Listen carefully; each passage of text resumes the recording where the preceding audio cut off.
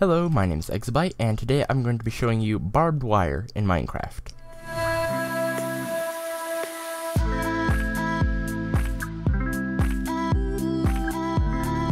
So as you can see here, we have some webs, and these will be acting as our barbed wire, and if we try to go through them, then we will take a bunch of damage, and in this case we died. We don't always die, but I tried to make it where it's still pretty risky to go through, because if you take too much damage, then that'd be unrealistic, and you just die once you hit it, and if you don't take enough damage, then it won't really punish you enough for trying to walk through it. So we can do it again, and this time we don't die. Though also, one warning, this does not work with undead creatures like zombies. So if I set my game mode to survival, then they'll all turn on me, and I'm actually getting stuck in here, but we'll see that they can push right through all the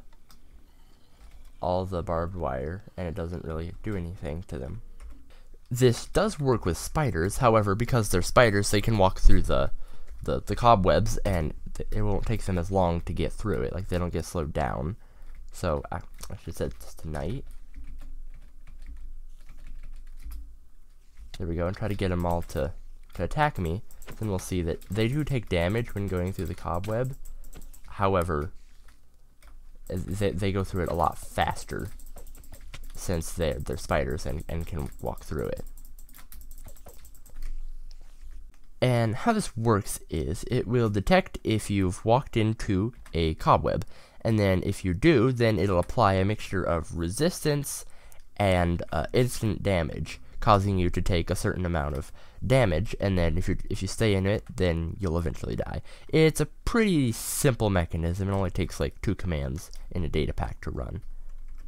If you enjoyed this video, then be sure to give it a like, and if you want to see more, then subscribe and click the bell for a new video every Saturday. And I'll see you next time. Bye!